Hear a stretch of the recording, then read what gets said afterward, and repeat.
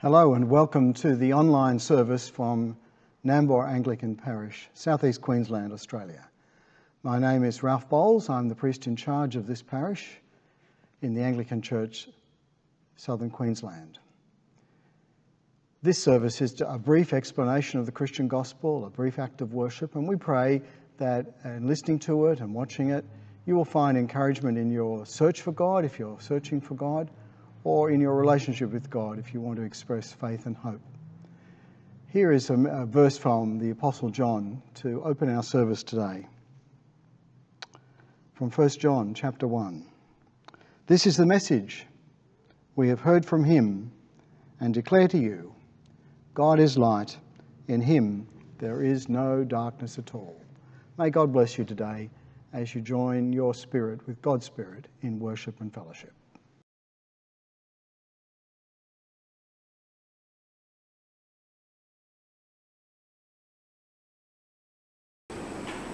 I'd like to talk to you this morning on this first Sunday in February as the ministry year gets going about sharing the love of Christ.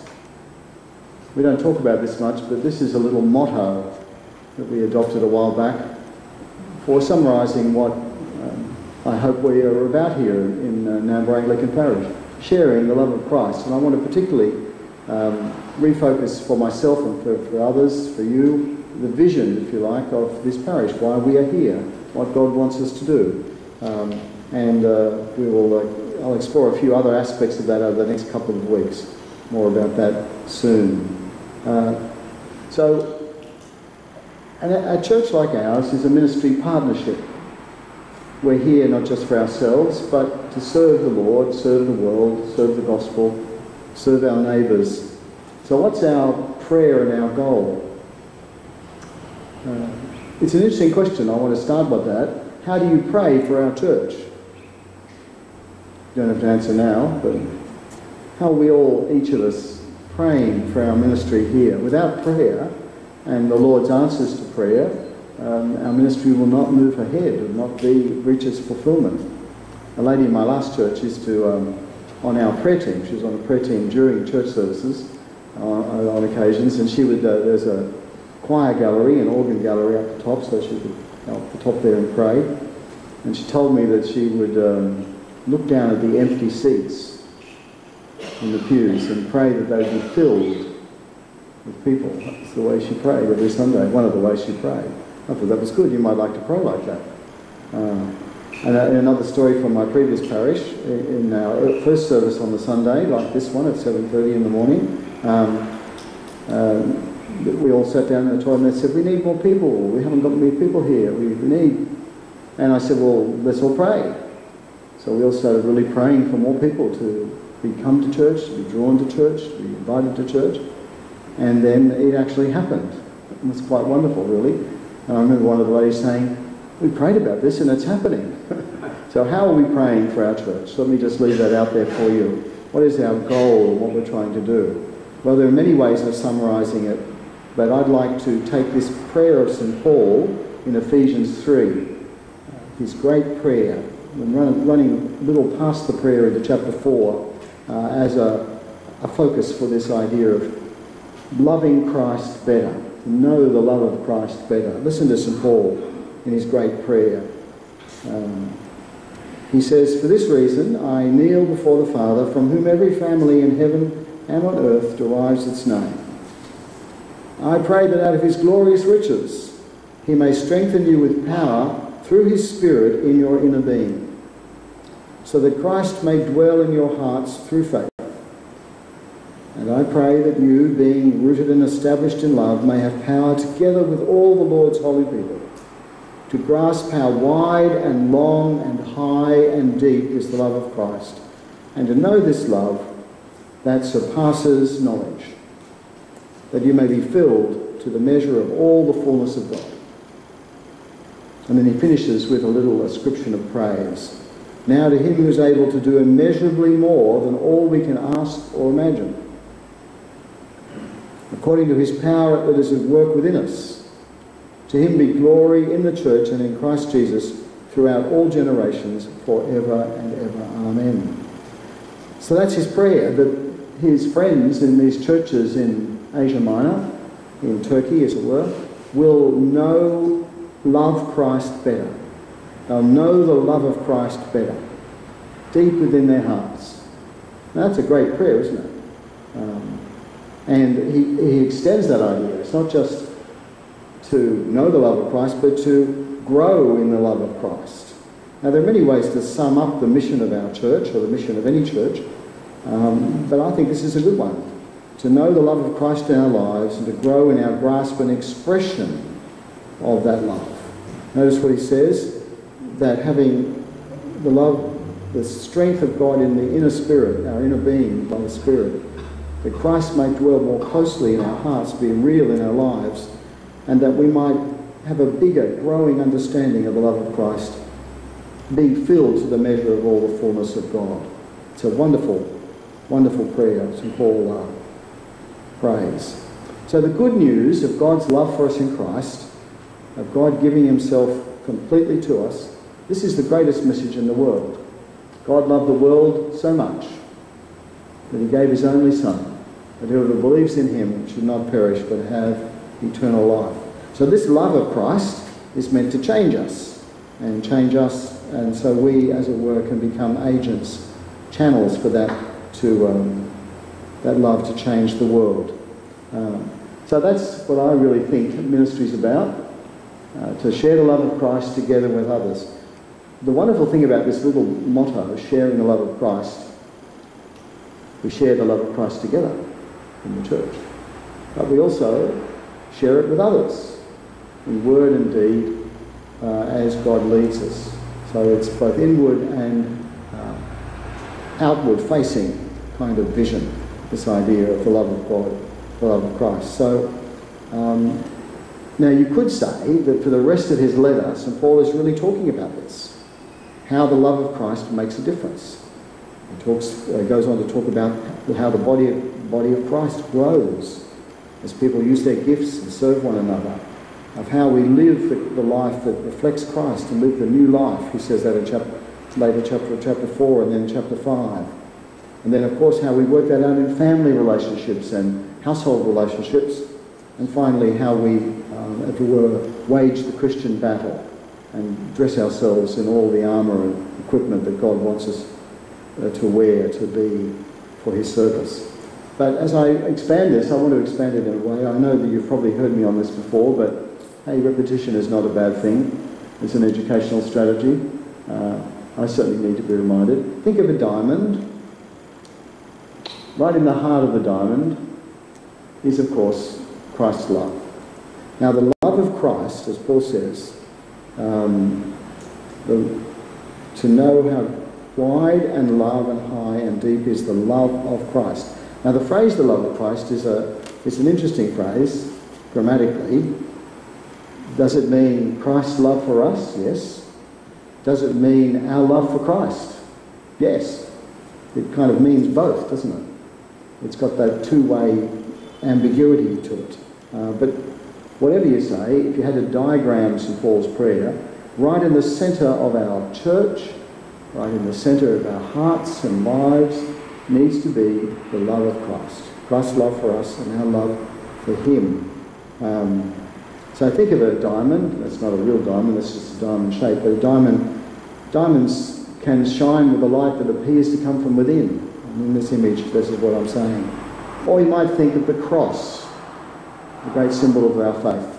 Right in the centre of the two cross beams is, of course, was Christ on the cross, and is Christ's love for us on the cross, is the centre of the message. St. John, the Apostle John, in his little letter, 1 John, talks about this. 1 John 4, he says, 9 to 10, "This is how God showed his love among us. He sent his one and only Son into the world that we might live through him. This is love, not that we loved God, but that he loved us and sent his Son as an atoning sacrifice for our sins." That's what we celebrate this morning in the Holy Communion. Christ offering himself for us. Now, as I've said many times, for me it bears repeating. Religion throughout the world has usually been mainly offering things to the gods. But our faith is about God's offering to us, for us. The sacrifice we celebrate is not our sacrifice primarily, our sacrifice to God, but his sacrifice of himself for us. That's the message that turned the world upside down. So it's Christ and his love dwelling in us that really should glow out from our hearts and from the centre of our church. St. Paul elsewhere says that God has poured this love into our hearts by his Spirit, through his Spirit. So his prayer is that we will grow on grasping how incredible and huge this love of God is for us in the world. Sometimes as the new year turns around, I ask myself the question, do I love God more now than I did last year? Or do I understand, has my grasp of the love of God greater? Am I more filled with wonder than I was before? I think it's true to say for most of us, as life goes on, things become familiar, and what might have excited us years ago becomes just routine or familiar to us. And the familiarity takes away the wonder of it. So the challenge for us as Christians is to keep the wonder alive, and keep growing in the wonder of God's love. It's a great challenge to learn new things and to expand our mind. Like that phrase in the hymn, lost in wonder, love and praise. Lost, a great line.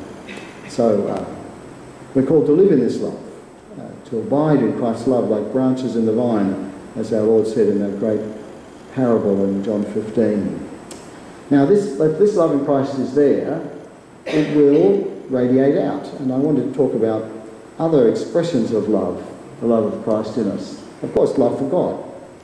So Christ's love comes to us and lives inside us, the sense of God's love. And then it reflects back in love for God. And I put it at the top of the diamond because it's an upward thing. If you could imagine that in an imagination. So the love of God comes down to us and lives in us and sparks our love for God in return. There's that great hymn, I think it was Charles Wesley's hymn, O thou who camest from above, the pure celestial fire to impart. Kindle a flame of sacred love on the mean altar of my heart. There let it for thy glory burn with inextinguishable blaze, and trembling to its source return in humble prayer and fervent praise. Great theology and great poetry from Charles Wesley. So the fire of God, the celestial fire of God's love for us, comes down on the altar of our heart, to use the Old Testament picture. And a flame of sacred love is kindled on our own hearts. And it burns there. And then returns to the source from which it came, now in our prayers and in our praise. It's a wonderful thought. And that's what we're talking about, our love for God. The image that I often have of this, and when I'm reminded of it with a little baby, when I see little babies, as you know, the parents and the nurturers and the family pour love into that little child and smile and laugh and stroke and feed and surround the child with smiling faces. It's a wonderful thing to see it, isn't it? Always a wonderful thing to see it. And then in time, all things going normally and well, the smile comes back. The happiness comes back from the child. Being put into the child comes back from the child. And then after so many times of saying, I love you, honey, I love you, the little child learning to speak says, I love you, Daddy. I love you, Mummy. It comes back. And that's what we're talking about here. Our love for God. Going back to its source. So we'll love the Lord our God. Now, what does this actually mean? Well, in practice it means a lot, doesn't it? It means discipleship, offering our whole lives to God, the worship of our whole life. So what we do here on Sundays and in public worship, we're doing in a concentrated way, together, something that our whole life is called to do. We offer our lives as an act of worship, as St. Paul says in Romans chapter 12. And as we heard this morning in the opening words from Jesus, we are called to love the Lord our God with all our heart, mind, soul and strength. That is a command that you and I can never fully exhaust. So it always calls us on to more fully express our own response to God. So our love for the Lord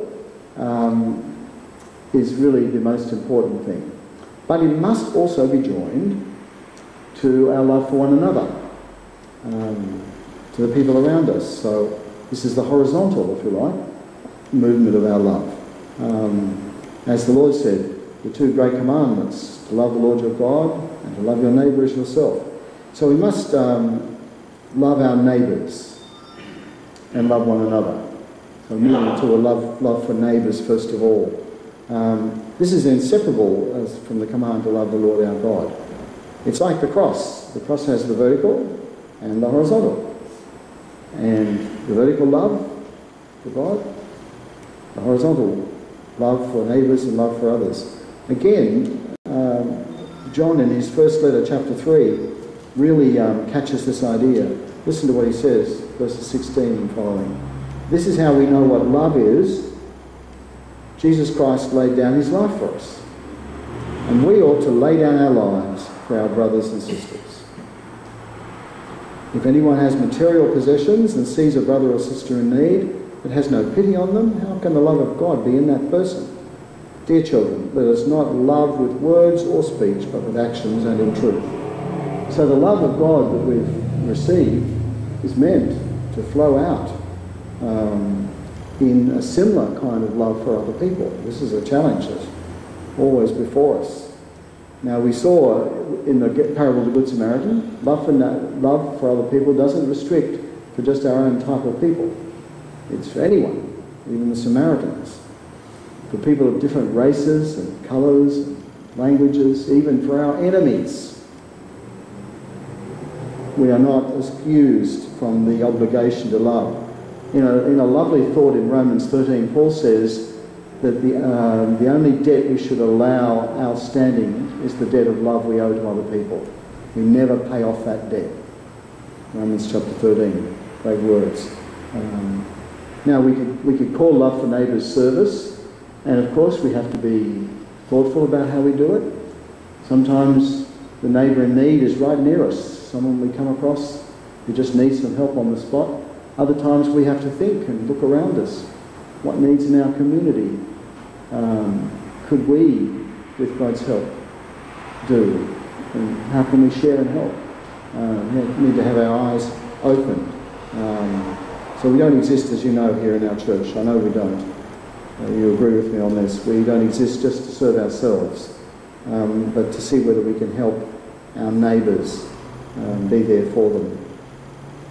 And it happens just the other day, I was able to take some food parcels to a young couple in nearby in our parish district who were just needing some food and some help. And we do that cheerfully. Try and help. And then, of course, love for one another. The old motto, charity begins at home, means this. Love, that's what charity is, begins at home. Begins in the fellowship of the family and the family of God. So the Lord God loves the church, and so should we. In Ephesians 5, St. Paul talks about how Christ loves us with all our blemishes, you know, so we should love the church. I've been a little less than patient over the years with critics of church life and churches, because I've observed myself. Look, you know, it's not big news that Christian people hurt each other. It's like, sure we do. Sure we fall down. Sure we're fallible. Yes, the church has its blemishes. This is not an astonishingly shocking thing. Sad though it is, it's what we would almost expect to be the case. But my point has often been, Jesus Christ loves us just the way we are. Isn't that a good thing? I'm glad that's the case. So if he loves the church, you and me, even with our blemishes, What right does each of us have to not love the church and our fellow Christians, even with our blemishes? And I've delivered that challenging response so many times over the years. Yes, of course we let each other down. Of course we are challenging to love. But Christ loves us, so we should love one another. We're also called, of course, to help each other grow in love and holiness. We'll read Ephesians 5 about that. A lot of stuff there. Again, the cross-shaped love of God should reflect in our love for fellow believers, as I'm saying. I'll go back to 1 John chapter 3 again. Verse 11. This is the message you heard from the beginning. We should love one another, it says. And then verse 16. This is how we know what love is. Jesus Christ laid down his life for us. And we also ought to lay down our lives for our brothers and sisters. And down to verse 23. This is his command, to believe in the name of his Son Jesus Christ and to love one another as he commanded us. The aged John, writing these letters, was at pains to emphasise the need for Christians to be a loving fellowship together. And he does say here, in a wonderful thought, that when we love one another, the love of God is perfected in us. I'm trying to find it here, and I've lost where the reference is. It's in 1 John 3 somewhere. 10, 11 and 12. Oh, you can find it. Read the letter of John, it's not very long, and you'll find my reference. He says the love of God, when we love one another, the love of God is perfected within us. It comes to its fulfilment. It's wonderful. Loving one another in the body of Christ. Now, I've talked about this at other times, and as I mentioned in another sermon, I asked myself a while back, what are the duties we owe one another and to love one another? What are the duties we owe one another? Well, there's probably a long list of them, but I can think of 5 important duties that Christians have towards fellow Christians in the church. First of all, to encourage one another. Secondly, and not in order of importance, to pray for one another. Thirdly, to serve one another as we do, where we need help. To forgive one another. And to make peace with each other. To be peacemakers with each other. So there are 5 that I think are 5 duties of fellowship as we seek to love one another. In the next part of Ephesians, as you know, St. Paul goes forward to talk about ministering with the gifts God's given us, to build each other up with the gifts that Christ has given the church. That too is how we love one another. We minister to one another with the gifts that God has given us. But there is yet more. And one final thing to mention today, and I put it at the bottom of the diamond, just not because it's down the bottom and unimportant, but if you like, it is, as it were, reaching down to lift people up towards God, to love people who are lost from God. You know, the Lord, as we know, has a heart for lost sheep. He really is interested in people not in the church, as many of us weren't.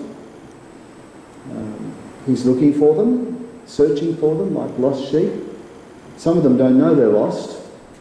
The really lost ones don't know they're lost. Some people know they're lost from God and start seeking Him, but most of them don't know they're lost. And He's commissioned us, hasn't He, to be messengers of His love for the world. Now, the world is not interested in the church anymore, fair enough, but the church needs to be interested in a lost world. And elsewhere to the Corinthians, Paul talks about how the love of Christ grips us. And we want to be ambassadors for Christ. So, now reaching the world, that's a big thing. I want to say something just as I close in a minute. So let's just sum this up. There's more of the love of Christ to be experienced than we've yet done. There's more of the powerful love of Christ, God for us, in us and through us, that we've yet seen. He says that in that marvellous praise. Now to Him who is able to do, he says, immeasurably more than all we ask. Think of your biggest prayers. Well, you're not asking enough. Think about what you would like God to do. Expect more. We ask for too little. God is able to do far more than we can even imagine. In fact, he's able to do immeasurably more than everything we can imagine. He's really pushing us to expand our vision. So we should have some big prayers for God and big hopes to see the love of God at work. So just to sum up here, love the Lord your God, that's worship and discipleship. Love our fellow church members, that's fellowship, and let's make that stronger. Love our neighbours and serve them as we do. I know we do here in this parish, but let's do more as we're able to. And let's love the lost people. Now, the word we often use is evangelism, which frightens the life out of church people. Lots of people have a reaction to the word evangelism. It's just the word gospel, with good news in it. But if you don't like evangelism, what about angelism? Angel being a messenger. Messengers and ministers of God's love. When I went around on my diocesan job, I had to talk to Anglican churches in our diocese about evangelism, and I'd always get a bit of a reaction. Well, we don't like evangelism. So I started talking to them, well, do you like being an angel of God's love? Being a messenger, blessing other people? Yes, they said, we like that. I said, well, forget about evangelism. Let's just talk about angelism. Angelism is just what the same thing's about. Messengers and ministers of God's love. So I leave you with these two thoughts just for you to think about. For you individually and for us as a church, which of these four facets of Christ's love going out needs to grow more in us and in our church? Think about it. And a personal question, how is your angelism going? How is God using you and me to touch and help the lives of lost people? May the God of peace, who brought again from the dead our Lord Jesus, the great shepherd of the sheep, through the blood of the everlasting covenant, make you perfect in every good work to do his will, working in you what is pleasing in his sight. And the blessing of God Almighty, Father, Son, and Holy Spirit be among you and remain with you always. Amen. Go in peace, filled with the power of the Holy Spirit. In the name of Christ. Amen.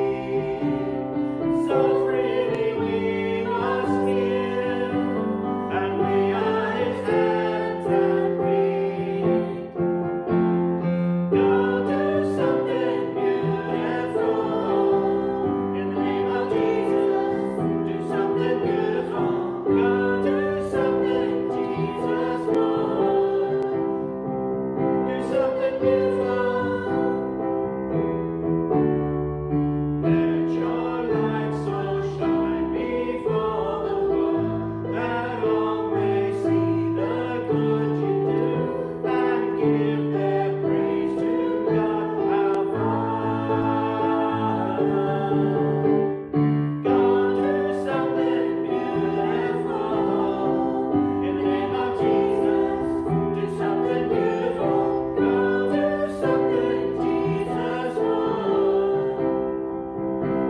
something beautiful. Do something beautiful. Do something beautiful. Thank you for watching this video. We hope it's been of encouragement to you for your spiritual life. If you'd like what we produce here, please subscribe to this channel. That'll be a great help to our ministry. And if you want to support us financially via donation, you can do so in the link below this video, and that donation goes through our website. Thank you for watching again, and we pray that you'll be encouraged in your understanding and knowledge of God. So thank you very much for being with us.